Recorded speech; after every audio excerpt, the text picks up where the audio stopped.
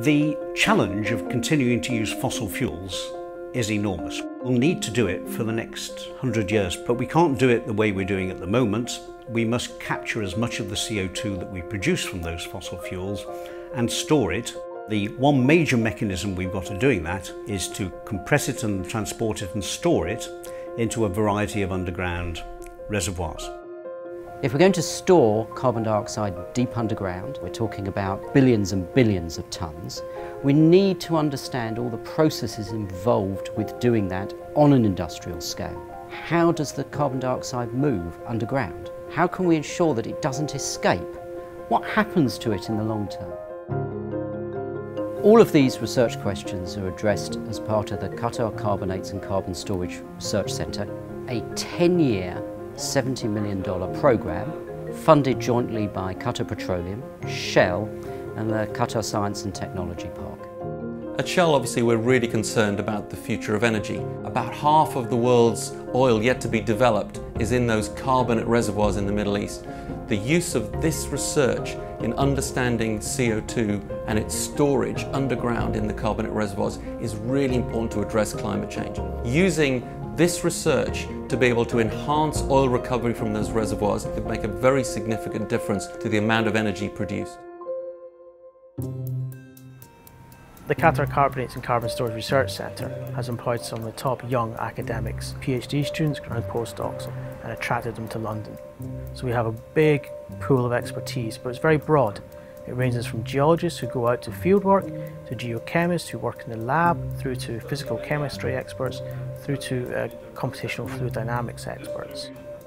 In the Middle East and in Qatar in particular, the reservoirs are mainly carbonate rocks. And in order to be able to inject CO2 safely into the subsurface of Qatar, we need to have a better understanding of the subsurface geology of Qatar. Geology is really key to carbon storage. This means the study of the rocks in terms of the porosity and permeability aspects, because this will define how much CO2 we can actually store in there. My focus in the QCCSRC project is on fracture-related dolomitization. In the subsurface, we can find these units of dolomite, which are characterized by different permeability characteristics compared to the limestone.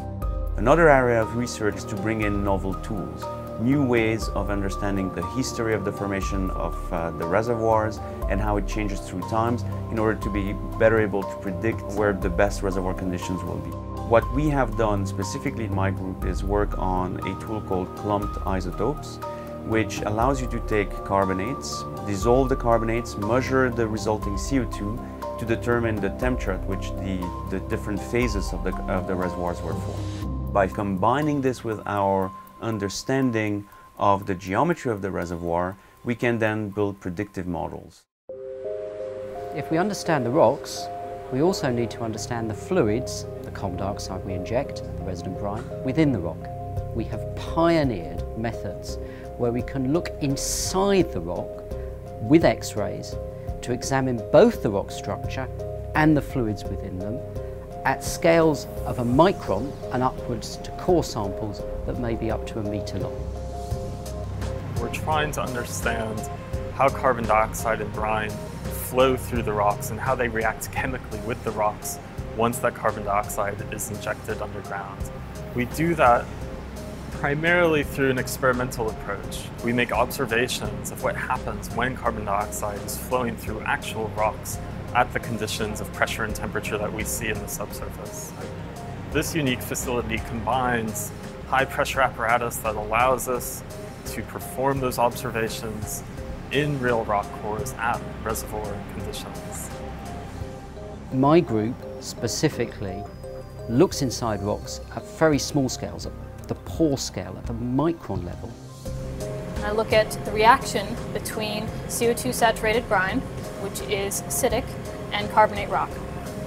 And I take three-dimensional tomographies dynamically, so over and over and over again, as we flood this reactive fluid through the rock, and I look at how the rock dissolves and what conditions it dissolves under and how it dissolves under different conditions. We image the processes that would occur during CO2 storage. We look at what will happen in the long term to ensure safe storage, and we also develop numerical models. We have two ways of disseminating our research, and that's through the academic method, where we go to conferences and present and publish papers, but we also want to package our data up into much more useful tools that help the industry be able to predict what's going on subsurface.